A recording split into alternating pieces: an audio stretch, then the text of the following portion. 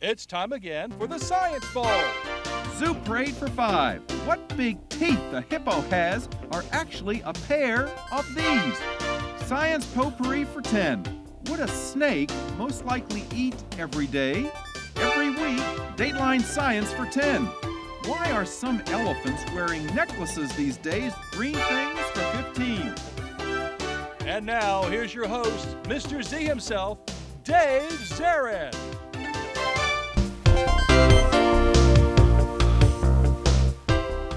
Thank you and welcome to the Science Bowl, the science quiz program here in the Prince George's Schools, where we bring together elementary and middle school students and test their science IQs. We ask you to play along with us. See how many of these questions you can answer today and raise your own science IQ. Today, 2 outstanding middle schools here to play our game. Let's meet them right now. First, from Robert Goddard Montessori, we're welcoming Sylvie to the show. Sylvie is waving to everybody. She didn't even need my instructions. Sam, could you wave to everybody too? And Teddy is with us. All students who have played our game before. Good luck to you today. And playing against them is Walker Mill Middle School. Let's meet Riley Alicia, also a veteran of our show. Nice to have her back. William, first time on the show. William, nice to have you with us today. And Navy, nice to have you here as well. You know, here on the Science Bowl, we have 6 different categories of questions, and let's share those categories with you right now. Okay, Mr. Z, here's today's categories. Green things, questions about plants and all things green and growing. Zoo parade, a Noah's Ark of questions about animals. Body systems, we'll see how much you know about yourself, about things like breathing and growing and digesting your food. Let's get physical. Questions that test your knowledge of physics and chemistry, earth science and space science. Then there's science potpourri. Here's a grab bag of science questions, everything from air pollution to the kitchen sink. And finally, Dateline Science. We'll ask you about science history and science in the news. And here on the Science Bowl, we arrange our game board according to question difficulty, with the easier questions on the left. They're worth 5 and 10 points. The tougher ones worth 15, 20, and ultimately 25, the toughest of them all. We start our teams out with 50 points apiece. We never penalize them for incorrect answers. Into the 2 rounds today, one of these 2 teams will come back to play again and perhaps become the 3rd of our 4th semifinalists in this year's middle school competition in this, our 37th year of Science Bowl. Go over and make sure everything works properly before we start. Let's go to that red team. And Sam, would you try that buzzer? It looks good. It sounds good. Good luck to you and Sylvie and to Teddy and Riley, Alicia. How about the green teams? It looks A-OK as well. Good luck to you guys over there, William, Riley, Alicia, and Navy. All right. May the better team win. We go alphabetical, so R before W. So Robert Goddard, let's play the bowl. Go, Sam. Green things for 15. Green things for 15 points. Instead of concrete and steel, buildings nowadays are being constructed of mass timber, capital M, capital T, which is glued wood panels from firs and pine trees that are both representatives of what group of trees? Walker Mill. Evergreen trees? Evergreen trees we will take, or coniferous trees. Absolutely right. Good. Green. Go. Green things for 25. Green things for 25 points. Multiple choice. You know, plants are oftentimes attacked by pests. When they are, they will often release chemicals that will evaporate into the air and are picked up by insect bodyguards that come to the rescue of the plants. Are those chemicals called volatiles, neurotransmitters, or hormones? Robert Goddard for 25 points, a multiple choice. Neurotransmitters? Not neurotransmitters. That's a good try. Walker Mill, you get a chance to earn 25 points. These chemicals that plants release to summon insect bodyguards to help them, chemicals that evaporate into the air, are known as volatiles, neurotransmitters, or hormones. Hormones? It's the one neither of you chose. Volatile means something that can evaporate easily, like alcohol and gasoline can. No points. Last correct answer was from the red team. Go, Sam. Let's get physical for 15. Physical for 15 points. While the terms used to describe your eye's pupil getting smaller or larger are constriction and dilation, when something physical like metal or concrete gets smaller or larger because of temperature changes, The terms are contraction and this. Walker Mill. Expansion? Yes, ma'am. Expansion, absolutely right. Good, go. Body systems, 25. Body systems, 25 points in that category is a visual question. Look at the monitor, please, in the studio. Look at these guys, arm wrestling. Arm wrestling is dangerous for teenagers since the cartilage in this arm bone, better known as the funny bone. Humerus. Walker Mill? The humerus? The humerus is absolutely right. That cartilage hasn't solidified yet into bone, and humerus was the right answer. Remember also, wait until we recognize you before you blurt out your answer. I love your enthusiasm, but just wait till we can recognize you and get the shot. Go again, green. Body systems, 20. Body system, 20 points. I love this question. This body organ is never more than 3 years old, no matter your age, because its hepatocytes regenerate so quickly. Robert Goddard. Liver? Liver, absolutely right. H-E-P-A, a prefix meaning liver. You jumped right on that. You got yourself 20 points. Go again, red. Let's get physical for 10. Physical for 10 points. Thinking that it might be the core of a failed planet, NASA plans to explore an asteroid named Psyche that orbits in a belt between these two planets. Walker Mill. Mars and Jupiter? You got it, Mars and Jupiter. The asteroid belt is between those two. Nice work. Go green. Science potpourri, 25. Potpourri, 25, big one in that category. Teams, this is rather disgusting, but the answer is quite simple. A drone called a snotbot that collects whale snot by flying through its blow has one of these familiar science lab dishes inside to collect the mucus. Robert Goddard. Petri dish? A Petri dish, yes, there's a Petri dish in there. I wouldn't want to be the experimenter who had to go through all that. All right, let's check that score. 115 for Walker Mill, 95 for Robert Goddard. Great game going here, red advantage. Science potpourri for 15. Potpourri, 15 points. When President Biden got COVID-19, he got it twice. He took a drug called Paxlovid, which is not an antibiotic, it's an anti-what drug? Walker Mill. Antivirus? Antivirus, absolutely right. Good answer. Green. Zuparade for 25. Zuparade, 25 points. Big one in that category. Teams, narwhals look a lot like aquatic unicorns, but their horn is actually a long spiral-shaped one of these body parts. Robert Goddard. Tusk. A tooth. Yeah, tooth. I think it's a tooth. Sam. Okay, I'm gonna go with that. A tooth? Say it again. A tusk. Not a tusk, not a tusk. Judges? Yes, we are going to take that, yes. Tusk or tooth. Tooth, either one of those would have been acceptable. All right. With that, we come to the end of the first round. Our score at this juncture is Walker Mill 130, Robert Goddard 120. Yes, indeed, it is a well-matched team, a couple of teams here. We'll be back with more Science Bowl in just a moment. Welcome back. It's now time to talk to our team players and find out a little bit about themselves and their schools. Let's go first to Robert Goddard. I was saying at the top of the show that all three of today's players have been here before, and their skill reflects that. That experience has really done you all very well. Tell us about Robert Goddard Montessori. Who's your principal there, Sam? Miss Womack. Miss Womack is over there. And who's the coach of your team? We've got Mr. Prey and Miss Powell. Wonderful. And they are just terrific coaches, and they, I know they are all in when it comes to preparing you guys here today. Something about your school that you think is so notable that everybody should know about it? We only have 90 middle schoolers, so you really get to know everybody. Yeah, that's important, isn't it? Yeah, you're not anonymous. You're not lost in the crowd. Did you have any alternates on your team, Sam? Yes, we've got Shawford and Andrea. We'll bring them out with your coaches in just a few moments here. Tell me a little bit about your school, yourself. What do you do in your spare time? I really like to 3D print, and I love assembling computers and taking them apart. Yeah. What do you want to do someday? I either want to be a software developer or a mechanical engineer. Wonderful, wonderful. And I like the shirts. You're matching shirts over there. Did you get them just for the Science Bowl? Yes, we're reusing them from last year, but... Yeah, they look, and those are keepers. They're not loaners, right? Yeah. Yeah, but that's good to know. Sylvie, nice to have you here today. I I know you do origami, which takes a lot of, concentrated work, all the detail. You're a detailed person. What do you want to do someday? Well, I think I want to be an artist, but I also may want to be an engineer. Yeah.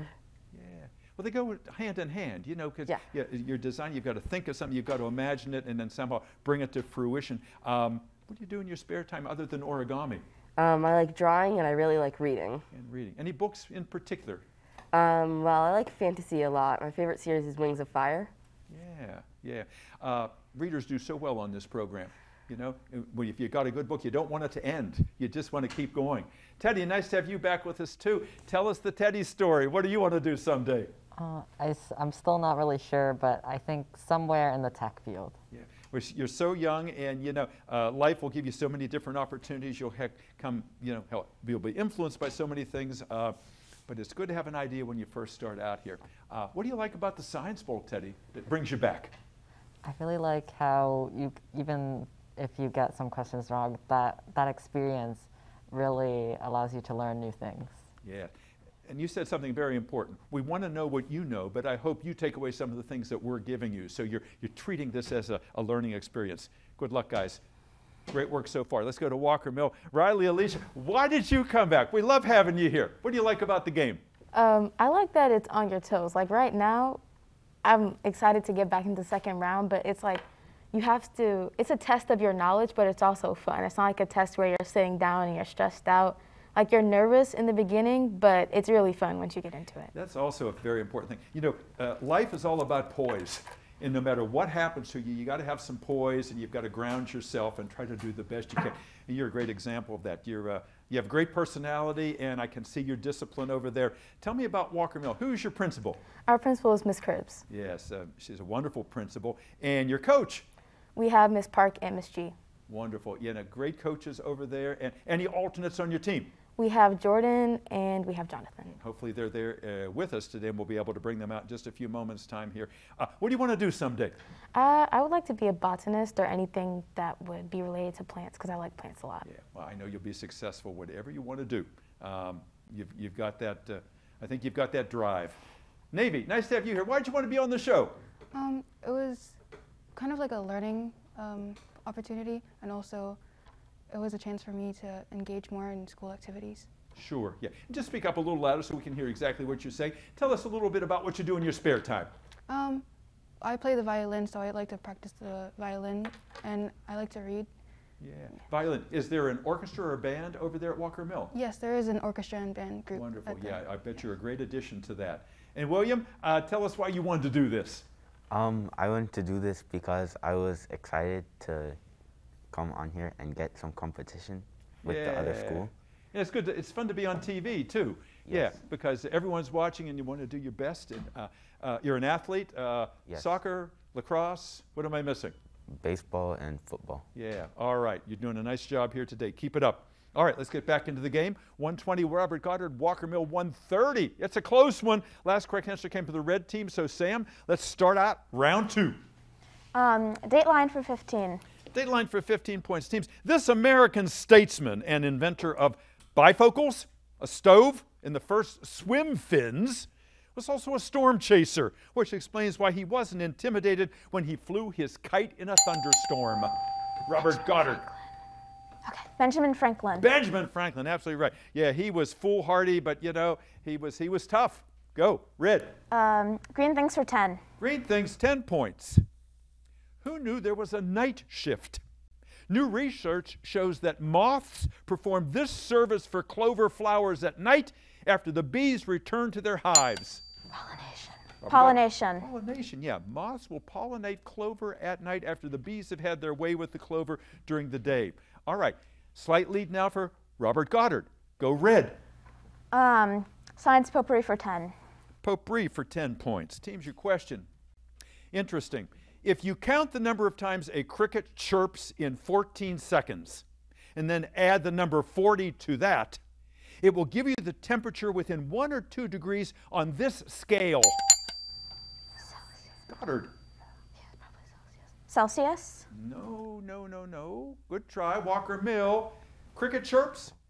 Number in 14 seconds, add the number 40 to that, and it gives you the temperature within 1 or 2 degrees on this scale. It could be either Fahrenheit or Kelvin. What's the other one? Kelvin, but I think What you got? Pass it to William. William. I think it might be Fahrenheit. Fahrenheit it is, absolutely right. Good answer, good comeback there. Go green. Body systems 15. Body systems for 15, did you say? Yes. Yes, here it is. Your body needs small amounts of the mineral selenium to help make DNA and to keep this T-initialed endocrine gland in your neck working properly. Robert Goddard. Okay. Thyroid. Thyroid is the correct answer. Yes, Teddy, thanks for your help on that. Go Sam. Dateline for 10. Dateline, 10 points. It's thought that being able to drink milk evolved in adults about 7,000 years ago during famines when those who couldn't drink milk were getting diarrhea and often dying as a result. What T-initialed word describes people who can drink milk without getting sick? Yes.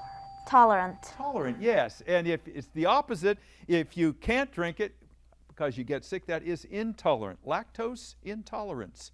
Nice answer. Go red. Zuparade for 15. Zuparade, 15 points. Because these birds, members of a group called corvids, C-O-R-V-I-D-S, are so smart and have learned to use tools. Remember Aesop's fable about how one got to a drink of water? Yes, Robert Goddard. Ravens. What?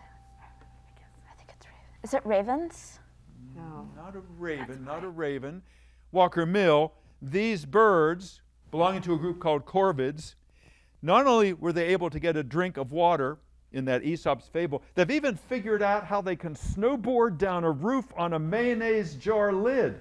They're sometimes called feathered apes. Crows. Crows is the right answer. Good comeback. Good. Go green. Let's get physical 25. Physical for 25 points. Big one in that category. Teams, this device, which emits light through optical amplification, is used in surgery, for hair removal, and to read. Yes, Goddard. Lasers? Laser, yes. Also used to read the UPC codes on food packages in the supermarket checkout line. Go red. Let's get physical for 20. Physical for 20 points. The first law of thermodynamics states that this cannot be created or destroyed, but yes, Robert Goddard. Energy. Energy, yes, but it can be transferred. Can be transferred. Excellent. Go red. Science potpourri for 20. Potpourri, 20 points. Your question is as follows. The name of the most distant star ever seen, originating way back in the Big Bang, is a homonym for the kingdom in the Frozen movie ruled by Queen Elsa. Arendelle. Walker Mill.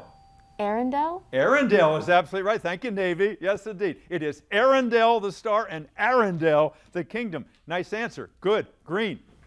Green things 20. Green things for 20 points. One of the characters in the Jurassic Park movies is a paleobotanist, a scientist whose specialty...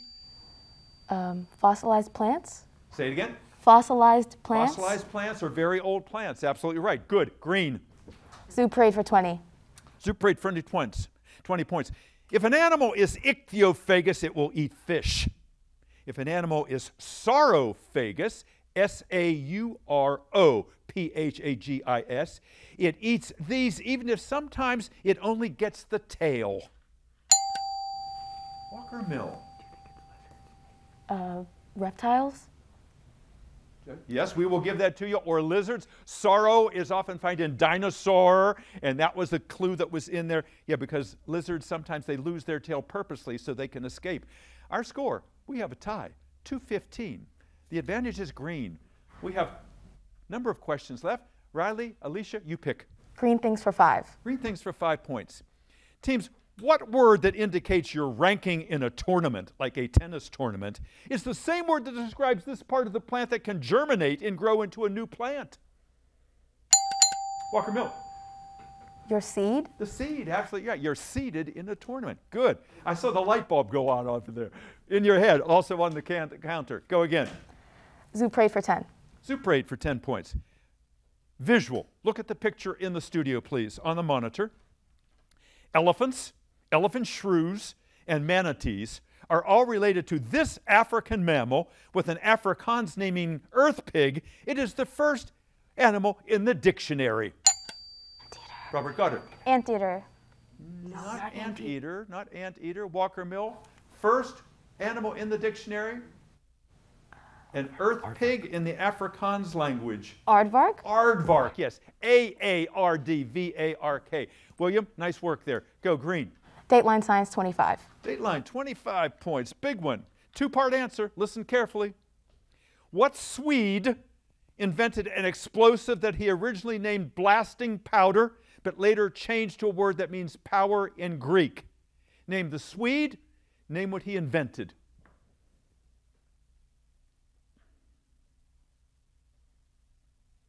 That's Alfred Nobel, and he invented dynamite, the founder of the Nobel Prizes. Go again, green. Body Systems 10. Body, 10. Question as follows. The Revolutionary War general, a Revolutionary War general, is thought to have said the famous line, "Don't shoot till you see the whites of their eyes." The white of your eye is the sclera, S-C-L-E-R-A, while the black of your eye is this. Pupil? Pupil is right, Walker Mill. Yes, ma'am. Go. Dateline for 20. Dateline, 20 points. To keep the metal in an old London bridge from cracking during the recent extreme heat in England, engineers wrapped the bridge in silver insulation foil. How did that protect the bridge? Robert Goddard. Oh, it kept the heat. It like reflected the heat. Talk among yourselves, Walker Mill, in case I have to come to you. It reflected the heat away from the bridge, right? Because it's reflective. It reflected the heat away from the bridge. Absolutely right. It was a giant reflector. Perfect. Thank you, Sylvie, for your help. Go, Sam. Let's get physical for 5. Physical for 5 points. A total solar eclipse can only occur when the moon is in this phase. Riley Alicia. A full moon? No, not a full moon. Robert Goddard. The phase of the moon during a total solar eclipse. A new moon? A new moon is right. That's the way. Good. Go. Science potpourri for 5. Potpourri, 5 points. Your question is as follows. People who snore, even those who swear they don't, make noise because they breathe through their mouth instead of their nose. And this body part falls backwards and covers the airway. Robert Goddard. I nominate Teddy to say Teddy? it. Epiglottal? The what? Epiglottal? No. I think you're trying to say epiglottis. No, that's not correct there. What part falls backwards and covers the airway in people who snore? The uvula? The tongue.